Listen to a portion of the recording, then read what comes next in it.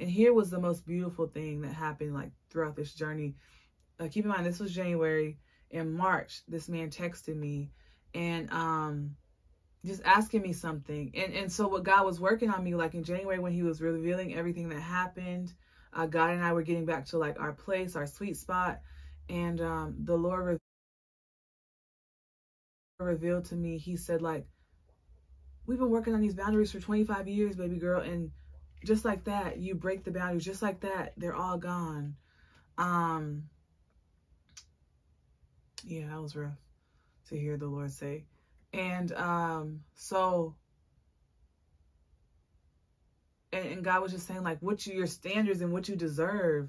And so he texted me, and before I texted back, I was like, God, you know, what should I say back? And I just heard the Lord say, like, what have you been asking me, bombarding heaven for these past few months? What have you been asking me? And I'm like, well, I want an apology, because it really was an explanation. It was just, you know, you told me what happened on my part, but on his part, I don't know. And so God was like, yes.